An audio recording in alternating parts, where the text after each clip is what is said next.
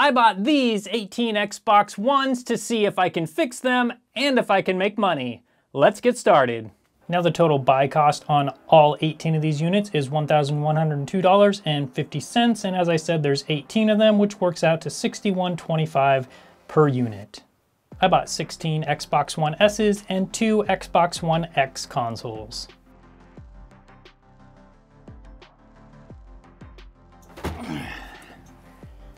So how we're gonna do this is we're just gonna diagnose them one by one, and then we'll get all the repairs done after we figure out what's wrong with them. We're gonna start with these 5 right here. So let's take this one first and figure out what's wrong. You know you got them when you hear the click.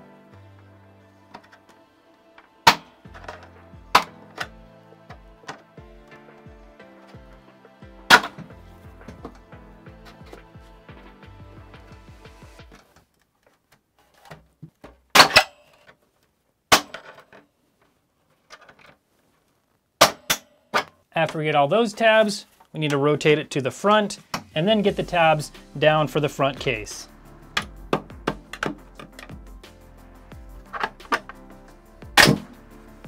And there we go.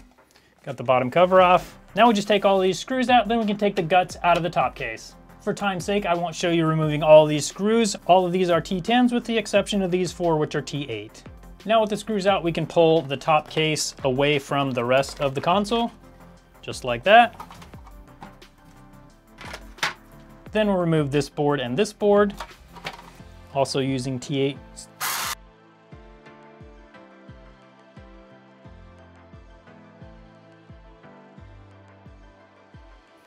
Now we just take the top cover off and start pulling out the guts. We go with the hard drive first.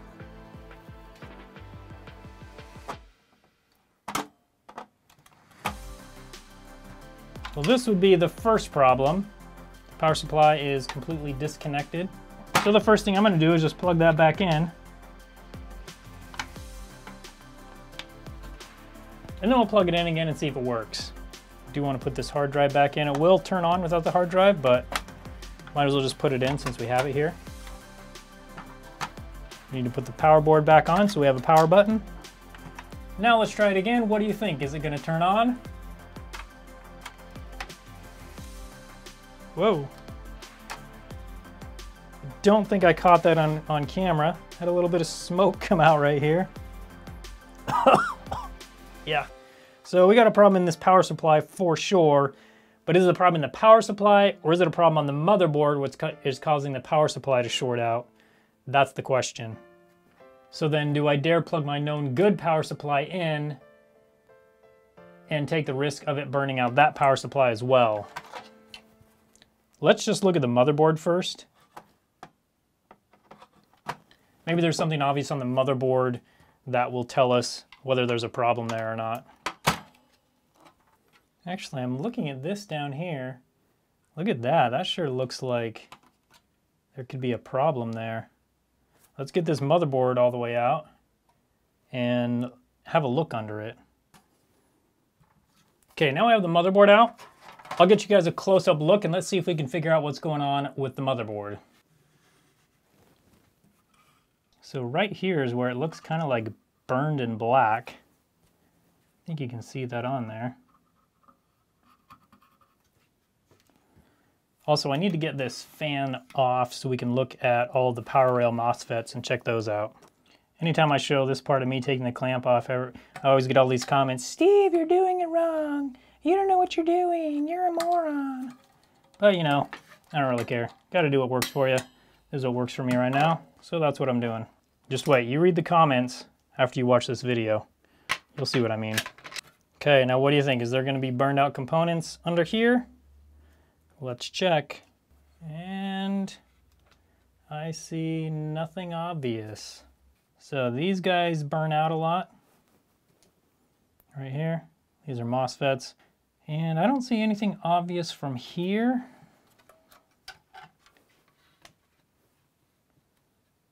And I also don't see anything obvious here.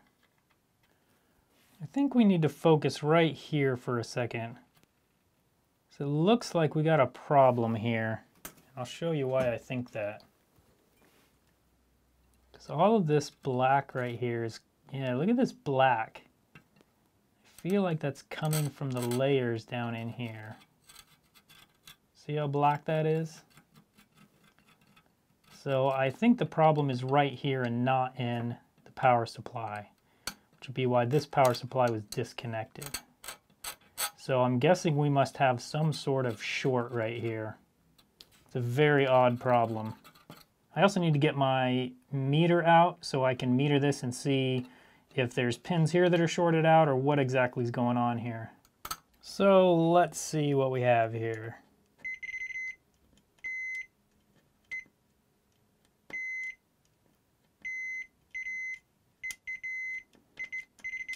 Okay, so we've got a direct short on this board right from the power rail.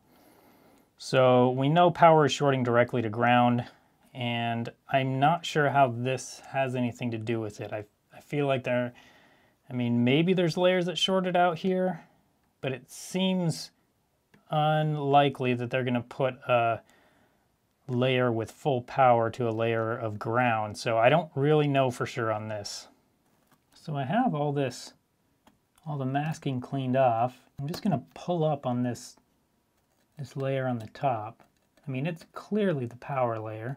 There's definitely, all under here, it's just black. So there's definitely a problem there.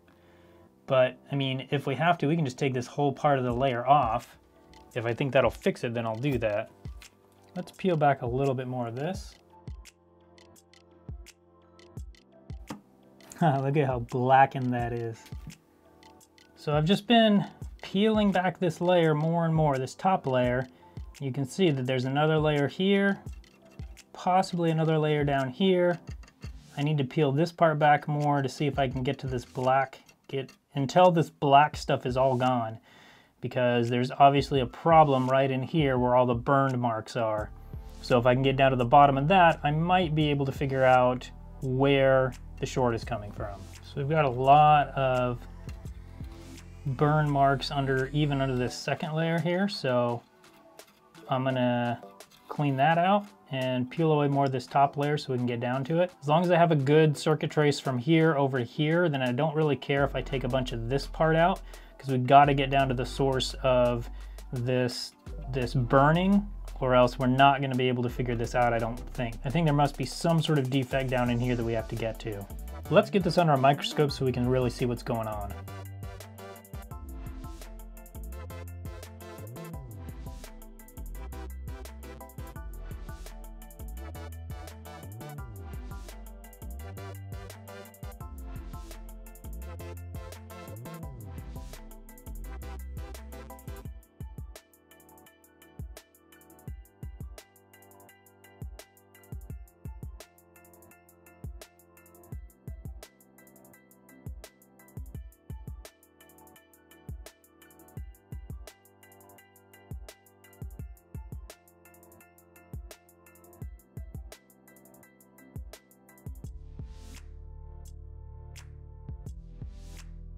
So I went ahead and scraped back all of the layers that had burn marks on them and got that all cleaned up, made sure none of the layers were touching each other. Then I put on this green solder mask. Now let's see if we got it all and if the short is gone.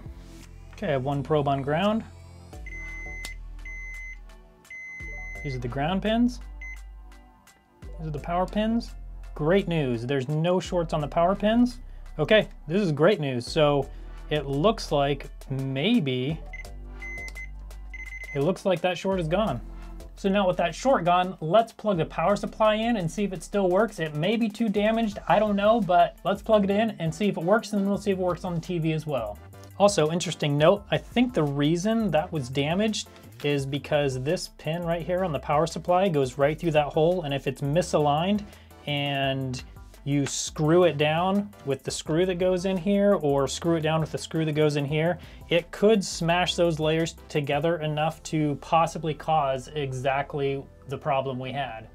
So it could have just been a matter of somebody reinstalling the power supply incorrectly. And helicopter. It's always handy when you're filming.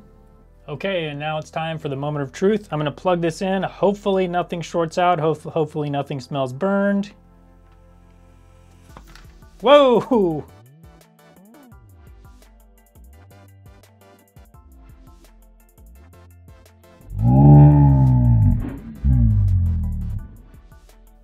Okay. Definitely have a problem on the power supply there. Actually, now that I look at it, it might not be this power supply. Let me get you guys zoomed in on this. If you look right here, you can see more burning, more shorted spots. And I know I had that completely cleaned before.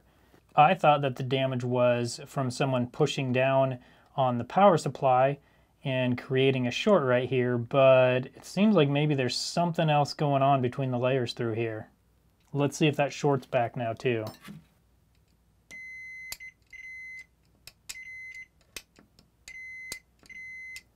Yep. So I thought it was fixed. Unfortunately, there's still some sort of short in that layer. I would have thought that it would have shown a short when I was testing it before I plugged the power supply in. So there must be some more of a short somewhere in one of those layers. I guess the only thing we can do is just dig it out further and see what we find.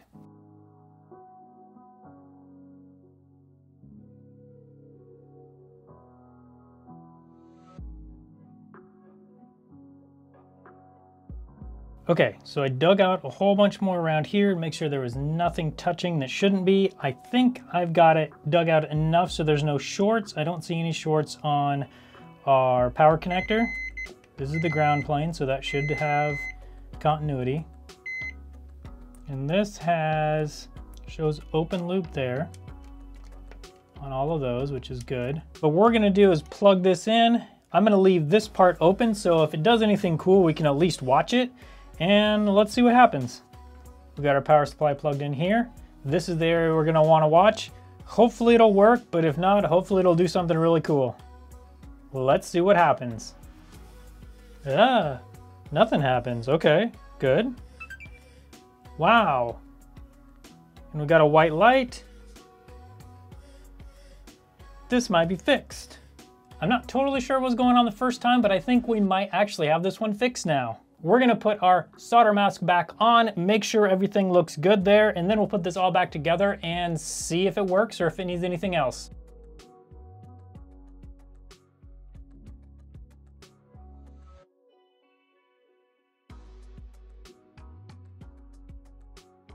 Any of you who are wondering, this is the perfect amount of thermal paste.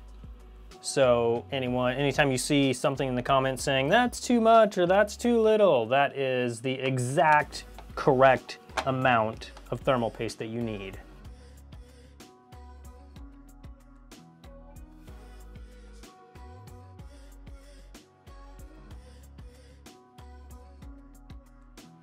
Now we've got it back together enough to test the entire console. Let's make sure it shows up on the screen and the disk drive works. Okay, in the moment of truth, do you think it's gonna work? Nothing shorting out so far, no funny smells. Let's see if it comes up here though.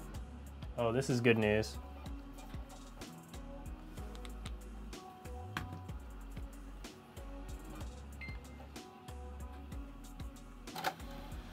Hey, we've got a disc in here.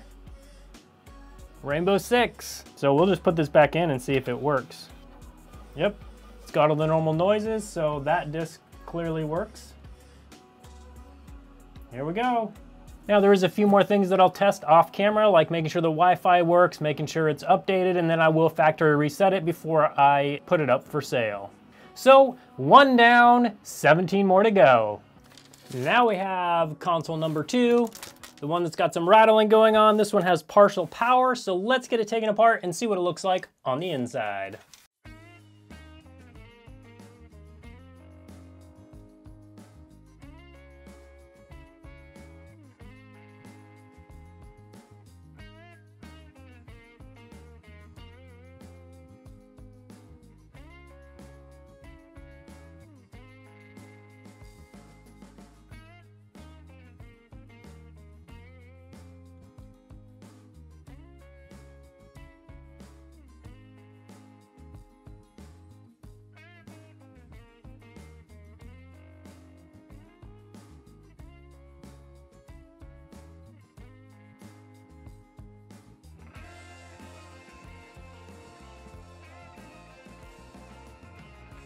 Now that we have the motherboard fully out, I'm going to be inspecting it for any sort of liquid damage or burning or anything on the board to see if I can figure out what's going on. Honestly, a lot of times these ones that turn on partially and turn right back off, a lot of times they're not fixable because a lot of times it can be this south bridge right here or the main APU. And many times the solder joints under here can go bad or the chips themselves can go bad. I personally don't do reballs. I don't think it's a good way to repair them, as many times they still don't work after you take all the time to reball them. So I'm gonna be taking a look at the motherboard to see if I can see anything that looks like it might be causing this problem. So I'm gonna check and see if there's any shorts to the power rail, from the power rail to ground. And there is not. So these are the power pins and these are the ground pins. I'm also gonna check these chips right here to see if there's any shorts on those. No, no, no. So all of these chips in this area and capacitors seem to be working normally. With this particular board, I'm guessing it's probably either a problem with this main APU or the south bridge. I'm thinking maybe I'll replace this just to see if that might happen to fix it. I don't think it will. I can also try it with a different power supply just to rule out the power supply. So I'm gonna do that now and we'll just see if that happens to fix it. I don't think it will.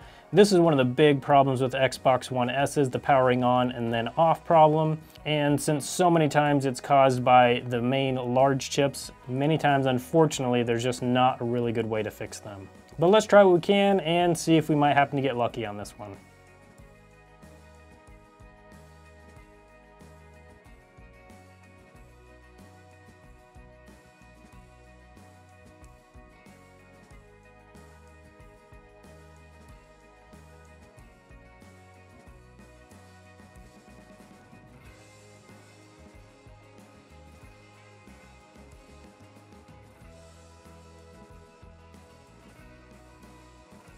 Now we have this chip replaced. Let's see if we get lucky and it will work now.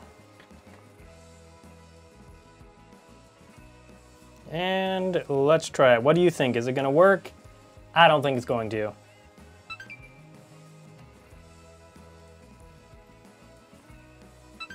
Nope. Okay, let's try it with a known good power supply and see if that happens to work. Now do you think it's gonna work? I still am pretty skeptical.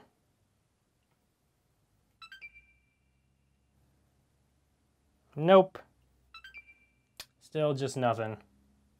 We do have at least the light will come on now.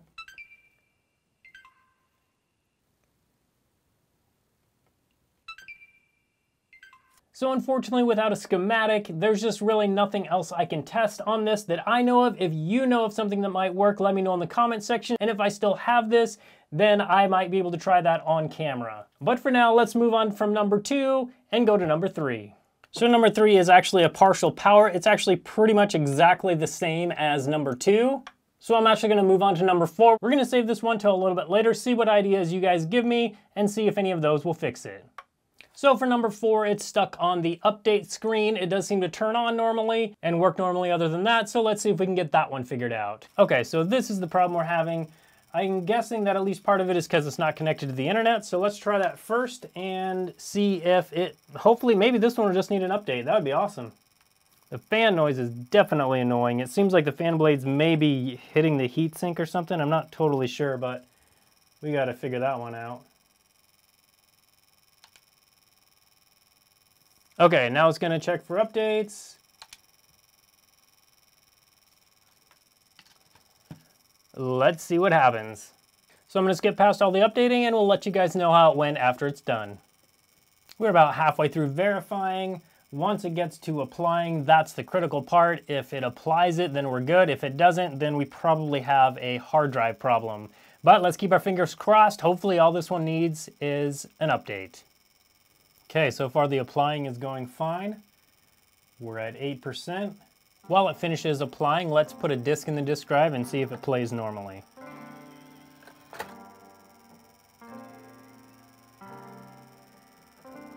And it does sound like it plays normally. So, on this one, it's looking really good so far.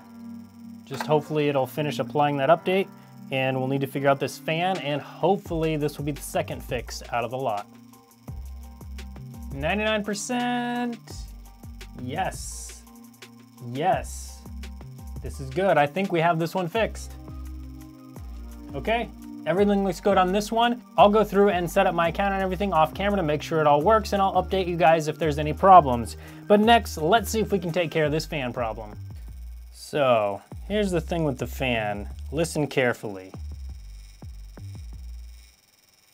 You hear that? Anytime I press on this just a little bit, you can hear that it changes it. Actually, now that I look in there, I don't know if you guys can see this or not. There's like a little black thing right down in there. Let me see if I can get that on camera. There we go. If you look right there, there's a little black piece down there. I wonder if that's causing the noise or if it's a piece that broke off of this or something. I'm gonna turn this off, we'll get that black piece out, and then we'll try it again. Okay, this is like a piece of this foam stuff right here, it looks like. What do you think? Do you think that fixed it?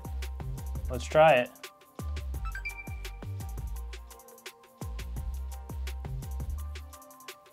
Oh yeah, that was totally the problem. Well, that part was easy. So I'm gonna call this one fixed. If I find any problems while I'm setting it up and stuff like that, then I'll let you know for sure. But I think number 4 is officially fixed.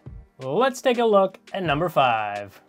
And here we have number 5. It's got no power. It looks like it's missing parts. Let's see what all it's missing. I've already taken the bottom cover off. So here we go. And the bad news is that it's missing the disk drive. Unfortunately, with the Xbox One S, the disk drive is married to the motherboard, so if you don't have the original disk drive, there's nothing you can do. You can't put another disk drive in. There's no way to remarry, at least that I'm capable of.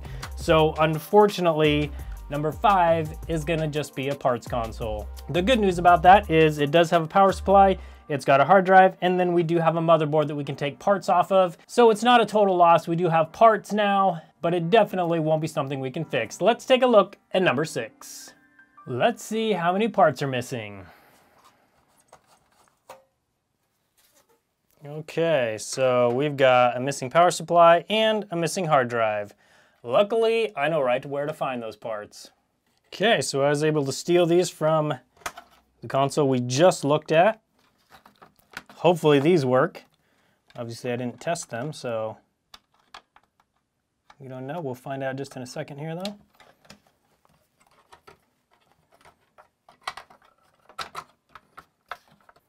And the moment of truth, do you think it's gonna work?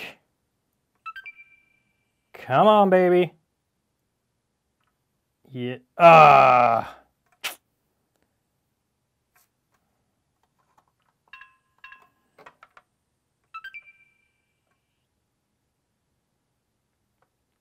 Definitely doesn't work. Oh. This hard drive definitely has a problem.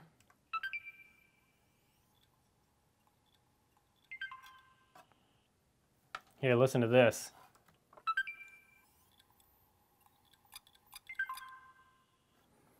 Yeah, that's a bad noise. Let's try and put a new hard drive in and just see if that does anything else. Okay, known good hard drive is in. Let's try it again.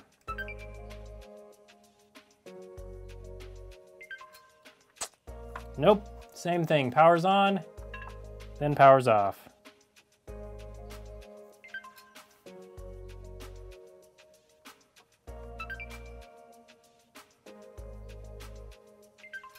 Okay, well, we have another one, partial power. I'm gonna look at the motherboard on this a little bit, see if there's anything obvious, but unfortunately this may be another one. This would be number 3 that has the partial power that can be very difficult to trace down and sometimes impossible.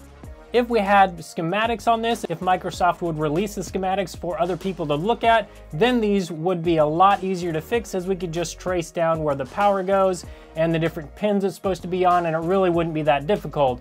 But unfortunately, they keep all that held tightly, and there's just no way to get that information. So unfortunately, many of these consoles that could be fixed can't be, because there's just no way to trace down the problem. Well, that's what I was afraid of. All of these components look really good. I don't see any problems there. So unfortunately, this one is gonna be another one that has a partial power that's just not fixable. Now, that's one thing I knew about going into this purchase of 18 Xbox Ones, is that they do have this problem. So my hope is just that we can fix enough to offset the ones that have this problem, and then we can use the parts from these and put them in the other ones that might have other problems.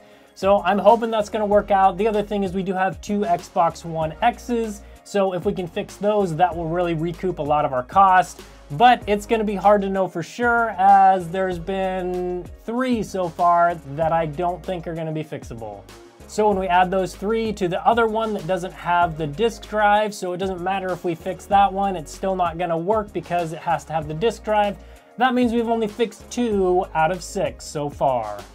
Hopefully the next lot of 6 will go much better, and you can find out about that next Friday in my next video. Thank you guys so much for watching, and I hope you have a good day.